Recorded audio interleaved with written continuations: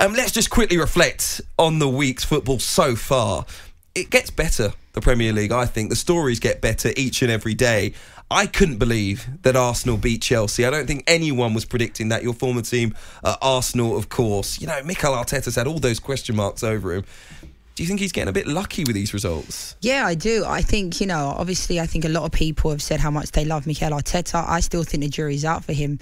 I really do. I think the fact that he's Manchester City's been their assistant manager, I think, and they won the FA Cup in his first few months as the Arsenal manager. I think he's almost living off of that. And I think at times he has got away with quite a bit. But, I was certainly shocked at the result, but being a former Arsenal player myself, women's player, I think that it was a really good result for them. And I wouldn't say that it was their best performance. I think a lot of people were saying, they played fantastically well, but at the same time, they had all 11 players behind the ball.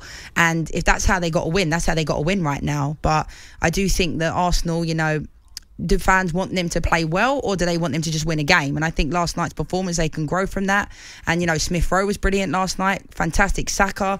These young players that have really stepped up this season for Arsenal Football Club, and they've been amazing. But I don't think that's the way Arsenal are going to look to play going forward, because it's not the way we know Arsenal can. Putting all 11 players behind the ball and kind of just waiting and sitting back, almost like parking the bus. Very Mourinho-esque.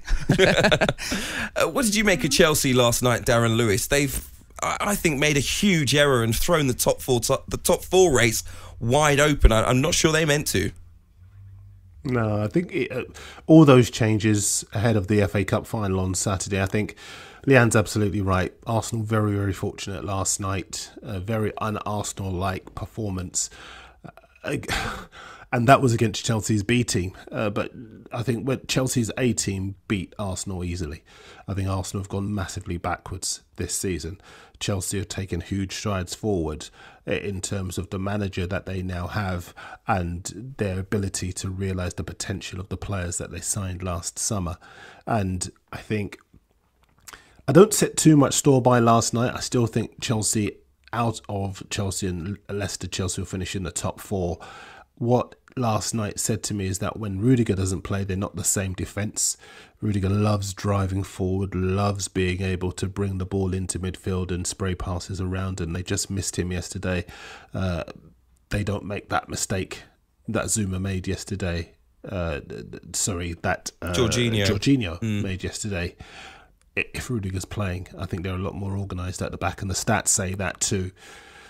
I think they're in good shape, though, overall. I'm not too worried about last night. I think they'll win on Saturday, and I think they'll give City a game in the Champions League final, but I do think City will come out on top. We will look ahead to that FA Cup final in the next hour. What do you think about what Darren's had to say, Lianne? Yeah, I think at this moment in time, a lot of Chelsea fans, I don't think they should see it as a disaster. I think they still had good enough players to win the game last night. You're talking Havertz was playing, Mount was playing, Jorginho isn't a bad player himself. I know he made that mistake, but I don't think those mistakes happen when Mendy's in goal. Obviously Kepa's come under a lot of scrutiny. People can say, should he have done the back pass outside of the lines and stuff like that. It's neither here nor there. But at the same time, these mistakes only happen when certain players are playing. But Kai Havertz had a couple of opportunities last night that he should have scored. So I know a lot of blame's going to Jorginho, but I think at the same time, down the other end, they should have won the game.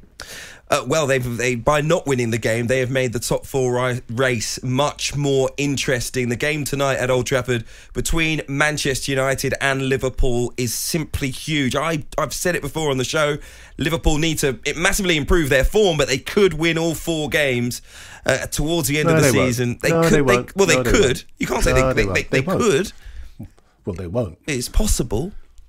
They won't. Why not? Defensively, they're not good enough. They're just not good enough. And I, my colours, but I just think sometimes you have to be realistic. And defensively, they are where they are because they couldn't see out the game against Leeds. They couldn't see out the game against Newcastle. When you can't do that, you don't deserve to be in the top four. I think that they're going to find it very difficult, regardless of the opposition. And if you look at the stats as well, they've only won...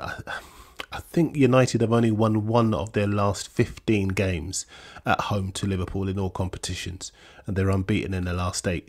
So I don't see them going to Old Trafford tonight. Sorry to rain on your parade, Hugh, but I just don't see it. I just don't see it. It's possible. Can I go now? We're going to talk about the game. We're going to talk about the game at Old Trafford in a few moments' time. The team news will be with you in a few moments. But remember, this hour we'll talk about the FA Cup final. Of course, it's coming up on talkSPORT this weekend. After 8 o'clock, we'll ask where do Pep Guardiola's Manchester City rank amongst the best sides in Premier League history. From 9 o'clock, we will present Kickoff's end of season awards as well, looking at the best and worst from the season so far. Get involved with the conversation. We're asking you tonight, what is the greatest title-winning side in British football history? You can text 81089, tweet at talkSPORT KO.